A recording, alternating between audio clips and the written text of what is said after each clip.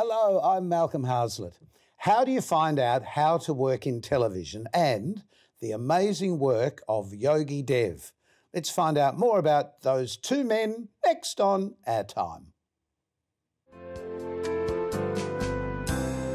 Hello, it's great to have your company once again.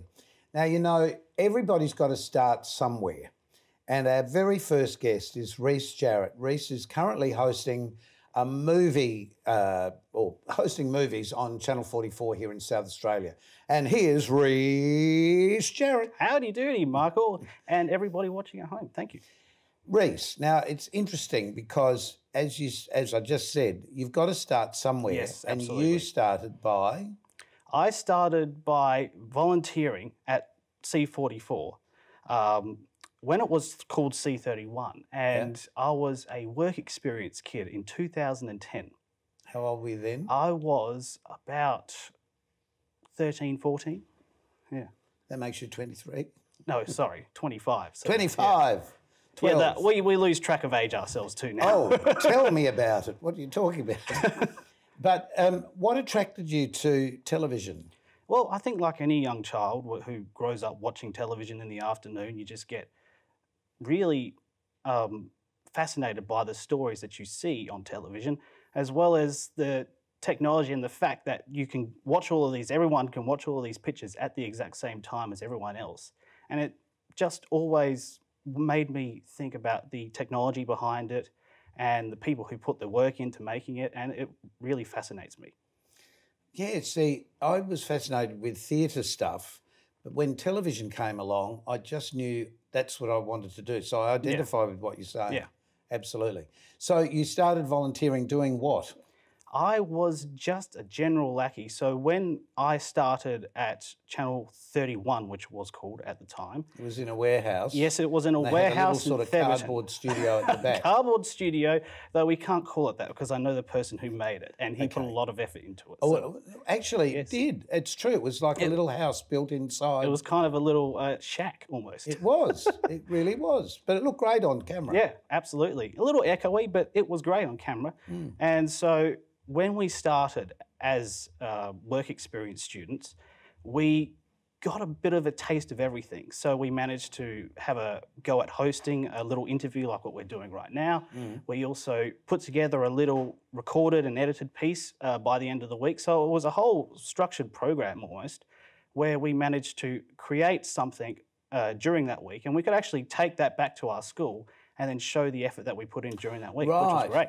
And was that marked as part of your, school? Yes, so fantastic. during year 10, most South Australian school students go through work experience and they choose a place to go to do some work experience. And I chose 31, and you do get evaluated based on what you're doing at that work experience spot. You actually have a teacher coming in to actually evaluate what you're doing. And I was one of the only teachers that I remember I was the only student that was there that actually had a teacher that came to the. Oh, right. Yes, that's interesting, isn't it? So some of them are some schools are a little bit more free and just push people in towards that general direction, but some actually evaluate you. And that was interesting that I had to get evaluated. But yes, it No, but that teacher deserves an accolade for doing that. Yes. Who was it? Who was your teacher? The name I can't exactly remember right now. I do see him occasionally in public. But Well, you know, it's interesting because I remember as a kid, and because I teach quite a bit myself now, it's great to see students who come back and make reference to you when they've achieved something. So check that out. Yes, someone absolutely. will do the same with I'll you have to one day. remember him because he did help me push into the right direction, as did the And entire it's so school. valuable to have a teacher that does Exactly. So Yes, as I remember from hearing from the American educational expert, he said that education is a path to liberation. Absolutely. It's a path to living a better life. It's a path to everything, really. Yeah, absolutely. But you've not just done that bit of volunteering, obviously, because you got sort of caught up in the whole thing, Yes. didn't you? Yeah. So just talk about all the other things that you've been involved in. Yes. So throughout my life, I've wanted to try and give back to the community. So that's one of the reasons why I started volunteering at Channel 44 for many years. It's also one of the reasons why I helped other people that I went to high school with to start a charity called Kids Arthritis. And that charity is a community support charity that helps the 1 in 1,000 children that live with juvenile arthritis. Yes, who would have thought? You Yeah, know, as we get older, we start to feel the knuckles. But for children who have that so young, it's awful. Yeah, absolutely. Now, we both came from the Adelaide Hills, and we've just been chatting about the fact that Rhys's grandfather ran a garage that my father both bought a car from, and prior to that also filled up with petrol.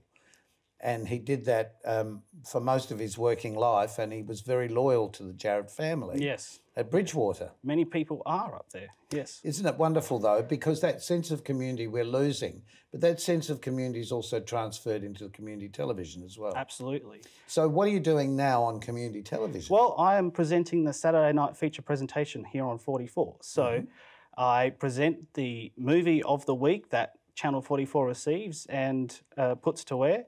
And it is their major film that they present during the week. So, right. And how do you research that? How do you know about the movie? Well, the station provides me with the film prior to broadcast, and I watch it. Free films? Yeah, I know. It's one of the perks. Downloading one stuff? of the perks. Well, you do have to download it. You have to watch it somehow. But I watch the film, and then I write up a small description as to what the film is to help the viewer who has just turned on their television understand what they're about to watch. Right. One of the reasons why I did that is because there is a lack of continuity sometimes between some shows on television. And I feel that adding a little bit of extra information can help the audience learn about what they're about to watch. Well, Albert, who works at the station, said, put glasses on him and he's the new Bill Collins. Right. So anybody in my age group would remember who Bill Collins was. And he was really the doyen, particularly of the so-called golden years of Hollywood.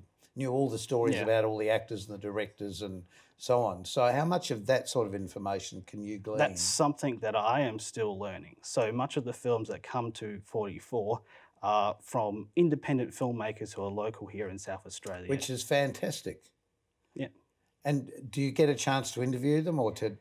Not of yet, but that's something that I hope to do at some point. I would like to expand on the final segment of the presentation to bring in the creator of the movie, and then they can tell their story a little bit more as to why they decided to make this film. So why do you feel that community television is so relevant?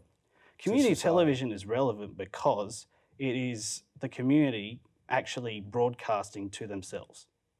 And the community knows their interests better than what a major media corporation does.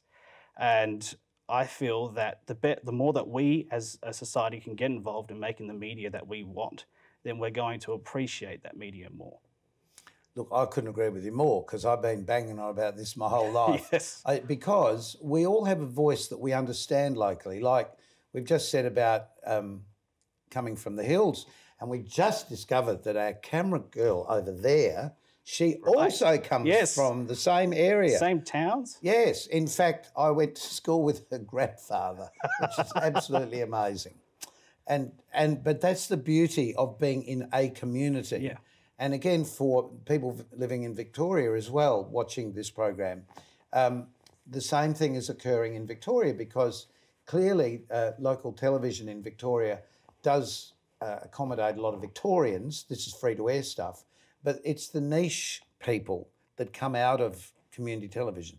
It's getting your start in being before the camera, I guess. And I think the structure of community TV, as much as I feel that it can be improved in many different ways, I think the fact that you have a community-led organisation, baked into law, by the way, they have to be a non-profit from the community, and they have to present stories that are relevant to that community. So that's an actual legal requirement of community TV, community broadcasting in general.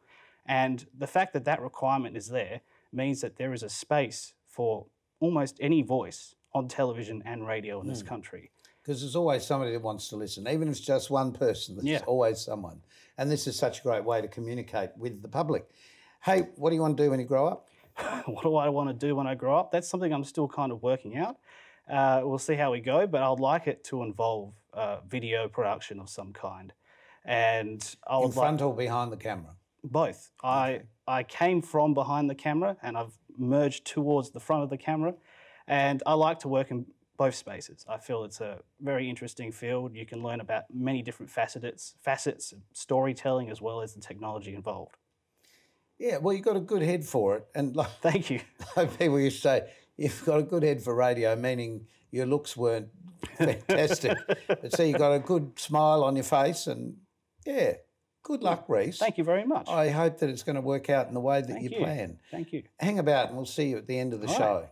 And we'll be back with somebody very special who is actually standing behind the camera that's looking at me right now. We'll see you in a tick.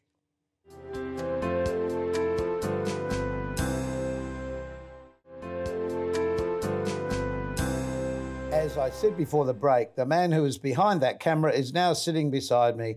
This is Yogi Dev. Welcome, Yogi. Hello, Malcolm. The reason that I thought it was great for the people to meet you Yeah, was because you have such a fascinating backstory. thank you. And you're also an artist. But let's talk about your backstory first. Yeah, So you were born in... India, Punjab. Probably you know people like loads of taxi drivers here. They're from Punjab. Are they? So yeah, mostly. Okay. Yeah. And your family left the Punjab and went to... No, my parents still live in India. Oh, do in they? Punjab, yeah. But I left it to UK. How old were you? I was 21, I think. Yeah. That's a big ask to leave a family, Yeah. particularly a close Indian family, because Yeah. Indian families are close. They're very close, yes. And why? Just like, you know, I've always been on a just man of just flying, you know, I want to see the world. So, Right. So I just So took a you decision. landed in the UK and the UK. became... Became a real estate agent and builder and a few other projects as well. everything. Was Some. that to survive, or was there a community there that you could join? There is always a community there. So I had my extended cousins there. So then I did bear studies and opened up my own company. And then I ran that company for a good 6 years. So were you dealing mostly with people from India who were living in the UK, or was it just across the board? Across the board. Across the board. But mostly Indians. And why did you choose the UK rather than somewhere else? I don't know. It just happened. I suppose because of the history. Yeah. And I had family, extended family there. And Right, they said well, that that you makes could come. sense. Yeah. So you were selling houses and you thought, this isn't what I want to do forever? At that time, like I was still into it, but I made a choice coming back to Adelaide because my wife, she's originally from Adelaide. Oh, okay. So I But were you painting in the UK? no painting. Everything happened When you after came here? Came here, yes. How extraordinary. But you were selling houses here first too. Here as well, yes. And then you thought, enough of the housing. Enough. I'm going to do what I've always wanted which do. was? Which was painting and film, to do with films and stuff. So my artistic side came out, and yeah, I'm here. Well, just so we know what we're looking at and talking about, let's have a look at just 3 of your paintings to start with. Yeah. Because just explain this one. This one is called pouring. So it's like a large scale, 2 meter by 1 meter. Mm-hmm. So it's like painting. It's called pouring. So you pick up your paint and put a medium and mix it all together and pour in a certain way, so whereby that painting comes alive. So it's a painting by chance, sort of. Painting by chance, or you direct in a certain way. Yes. Yes. But you're using your eye to create the final product. Yeah. And this one, I love this one because you've only just done this one. Yes, that's right. And you put it on Facebook and I saw it and commented. Yeah. And you sold it straight away. Yes, it did. Yeah. Amazing. How big is that one? This one was like 500 by 400. Right. So And this next one of a face, it's the interesting use of colour. yes. Who is that? That was just. So I had one assignment. So I was supposed to make a movie. So that picture was created at that time. Every time I do one stroke, I make a picture. So Right. so it's a stop still painting. It comes to alive. Right. Oh, Yeah. okay. I get that. This one is interesting too because the use of colour and the way that it comes together I really like that. So everything is in the eyes and those lips. So it Yes, tells you the whole you do notice story. that in the previous one in the eyes. Yeah. I agree. So not only are you painting, you're doing this at home, obviously, I Yes. gather. Yeah. Here's some more. Yeah. Just the technique of, I can't remember what this is called. This technique. Which one? This one. It's still the same pouring technique as well. And then later on, when the picture comes to alive to a sense, then you basically take your paint and whichever medium you have, and just throw paint in a certain direction so it comes And to you life. do this in the house too? Your wife must In the love house. Yes, she does. This is on the This kitchen is the table, same is one. it? Is yeah. it? Yeah, it's a dining table. That's the so one we saw before. That's the one we saw, yeah. You didn't do it there though, did you? No, I did it outside. Right. Yeah. That's how wise. But it's to go on a wall, obviously, Yeah. in this one. It's the same concept on that as well. But is that done with, we used to do it with oil and something. But this one is no oil, it's acrylic paint, and then you use a layer of silicone in it Oh, right, to okay. create those cells. I love that. Yeah. That's just fantastic. Do you name them? I do, certain, yes. That's just like a... What did you call that? This one was a lava. Okay. And the next one? It's like, the inner glow. Inner glow. It's hell freezing over. Yeah. To me. This one? Yeah, this one is one of those two are created, the previous one and this one are created together. So you're selling your work I do. and you're also studying at uni at the same That's time. right. Yeah, that's right. So this must be working all the time. All the time. And then you come in and volunteer to be a cameraman on That's this right. program. Yeah, it's because that's what my passion is. Like, I don't feel tired doing that stuff.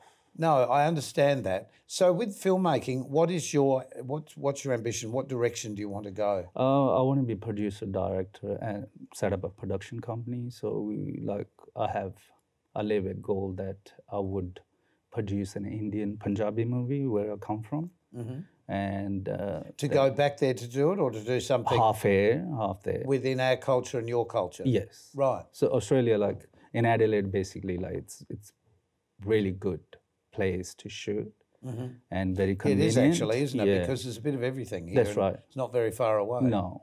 So that's what my plan is, like have half of the production shoot here and then half of the movie shoot in India, Punjab. So do you think that you've got to have this sort of inward passion to push yourself forward? What makes a successful movie producer and director? It's your vision. Like you can have a thought, make into vision and bring it to life. So in my previous paintings and everything, I've been doing this. All my I do loads of DIY stuff as well.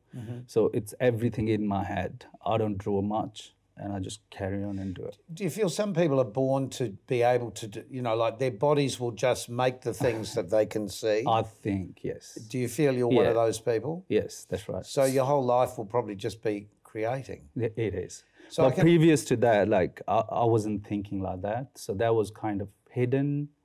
But suddenly when I quit that industry now, like my creative side has come to life. It was the being a real estate agent, was that something that you felt you had to do for family?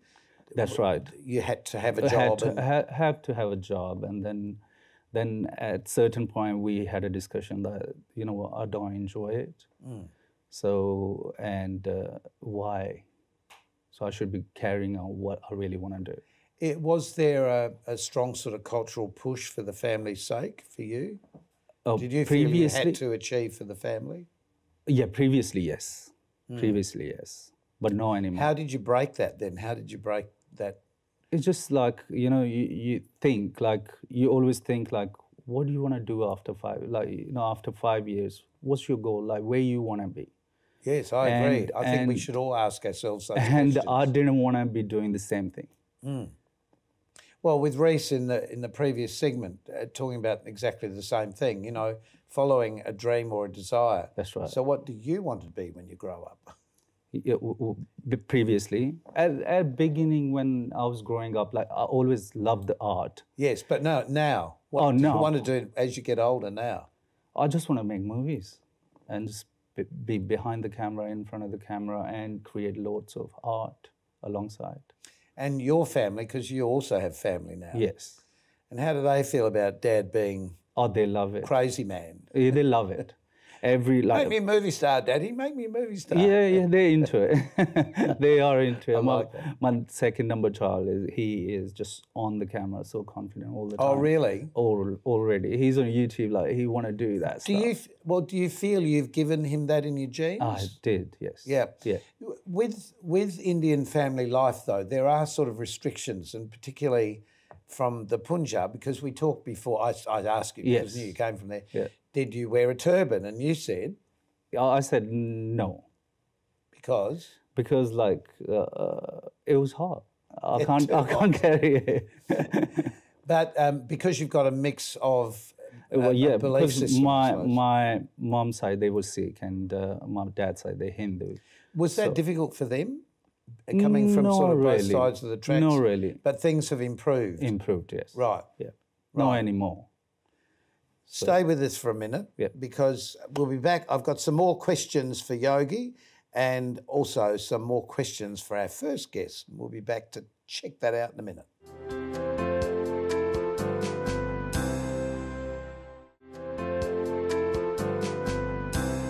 We're here with Yogi and Rhys. Both have a desire to work in the media, in film and television. You've sort of achieved that to a degree. Yes. It's what's the next step for you, I guess? Yes, that is the big question. Being on this program. Well, that's one of them. There's one for sure. I think the next step for me would be to really get into the swing of making more stuff on a regular basis because content creation is like a muscle and you need to build up some muscle sometimes. Well, that's your thing, Yogi, really, isn't it? It's that's just right. The brain is working on overload. Always dreaming up something new. That's right. Do you feel like that? Are you frustrated? You can't turn yourself off, Rhys? Sometimes. Sometimes it's hard to sleep when you're trying to think about something and you've got something really ingrained in your mind. So, yeah, that can be a real issue. It is. It's the good and the bad, or the yin and the yang, I suppose, of creative people. It's this frustration of not being able to, I want to do that, let's do it now. Like get a needle and thread and stitch up your mouth. Or the fact that you can't always bring about quickly what your desire is. How do you retain your sort of thoughts and planning for the future? You know, I used to be like that, but now I wait for the right time. So it will happen. So going back to uni as a mature age student, how have you found that? Because that must be great. Like I'm in my own world.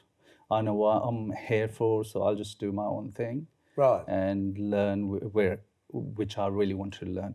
But prior to that, whenever I went to uni in the past, like I really wanted a degree to get a job. This time I'm not. I'm just enhancing my abilities and skills. Yes. And Rhys, for the future for you, obviously this is going to go on while community television continues, but what's going to happen after that? Do you have a That's a good question. That's something I'm going to have a conversation about with some people. But I believe that we should be able to, technically at least, continue what we're doing. Well, online. we'll be streaming. Yeah, of course. Yes. And there will always be a place to watch independent local community films. So there'll always be a place for you to keep your eye on these two guys that you've just met in this program. Thanks for joining us. So keep yourself nice until next time we meet. Thank you very much to you guys. Thank you. You're welcome. And we'll see you soon.